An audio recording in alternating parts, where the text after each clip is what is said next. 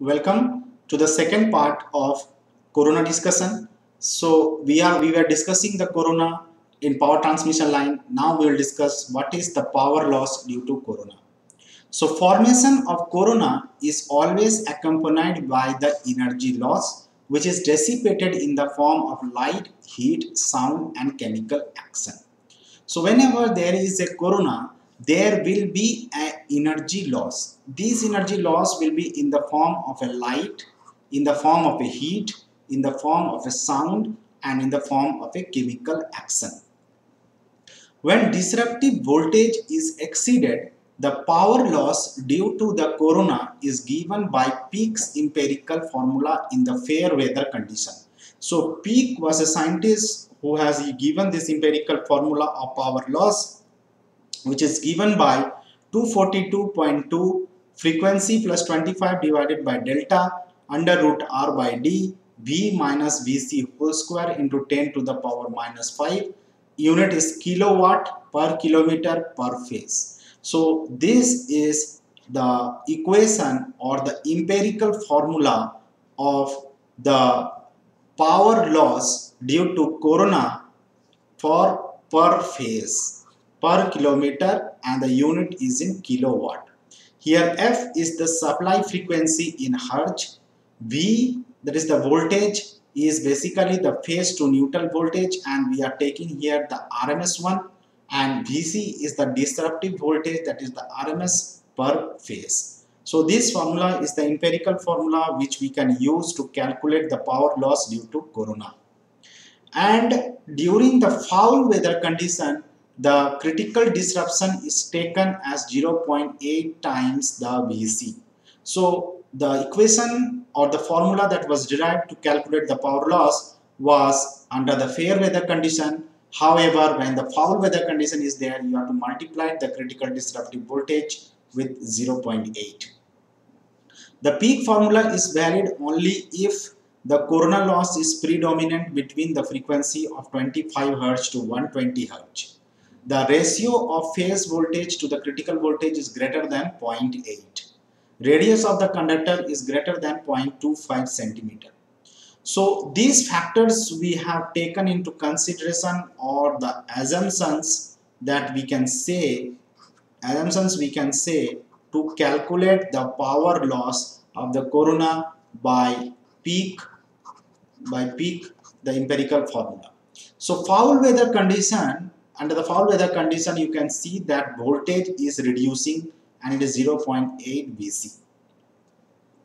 So there are certain advantages and disadvantages of corona that we are going to discuss. So many advantages and disadvantages are there, and in the correct design of high voltage overhead line, a balance should be struck between the advantage and disadvantage. So corona, we can't say that only disadvantage is there, certain advantages are also there of corona that we are going to discuss. So first we will discuss what are the advantages of corona.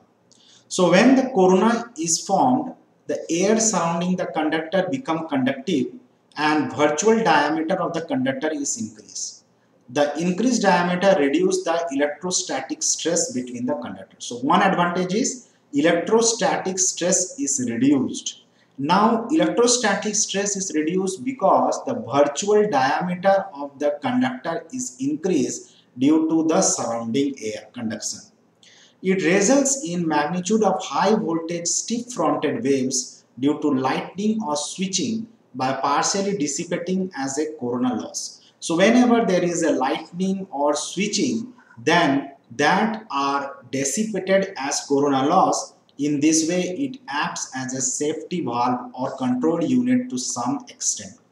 To some extent, the corona is useful because the lightning or switching surges dissipate in the form of corona loss. So corona reduces the effect of transient produced by surges. So whenever there are some transient in the transmission line due to the lightning condition or the switching condition, then that are released with the help of a corona loss. So this is the advantages of corona.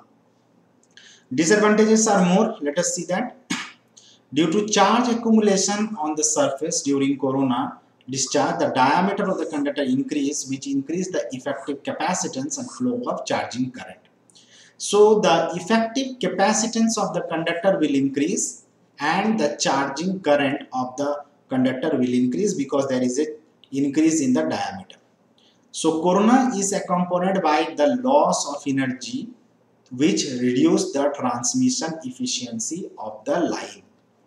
And there is a production of ozone which can cause the corrosion of the conductor due to the chemical action.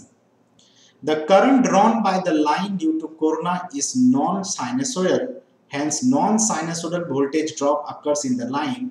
This may cause inductive interference with the neighboring communication lines. So generally these limitations that we have discussed in the form of loss of energy, in the form of corrosion, and in the form of inductive interference, due to which this corona is harmful. Now we have to reduce the corona, but why do we want to reduce? Intense corona effect are observed at a working voltage of 33 kV and above. So all transmission lines which are operating at 33 kV and above can have the corona effect. So careful design should be made to avoid corona on the substation or bus bar rated for 33 kV and higher voltage. So whenever the voltage exceeds 33 kV, your designer has to be careful so that it avoid the corona. Otherwise, highly ionized air may cause flashover in the insulators or between the phases, causing considerable damage to the equipment. Due to the corona, there will be ionization of the air and flashover will take place in the insulator or bus bar or between the phases, which can cause damage to the equipment. Among the methods to reduce the corona, the first method that we are going to discuss is by increasing the conductor size. So a conductor which is having a smaller diameter and a conductor which is having a larger diameter, the larger diameter is advantageous as compared to the smaller diameter. That we are going to see. So by increasing the conductor size, the voltage at which the corona occurs is raised and hence corona effect is considerably reduced. So when you are going to increase the diameter of the conductor, the voltage, more voltage will be required to produce the corona. This is one of the reasons that we generally use aluminum conductors, steel reinforced conductors, which have a larger cross-sectional area in the transmission lines. Second factor that we are going to discuss, or the method, is increasing the conductor spacing. So less spacing conductors will have more corona, more conductor spacing will have less corona. So that we are going to see. By increasing the spacing between the conductor, the voltage at which the corona occur is raised and hence corona effect can be eliminated. So larger the spacing between the conductor, less corona effect can be seen. But spacing between the conductor cannot be increased too much. Otherwise, the cost of the supporting structure, that is the bigger cross arms and other support, may increase to a considerable extent. So there is a limit to which the two conductors can be separated. The third one that we are going to discuss is using bundle conductors.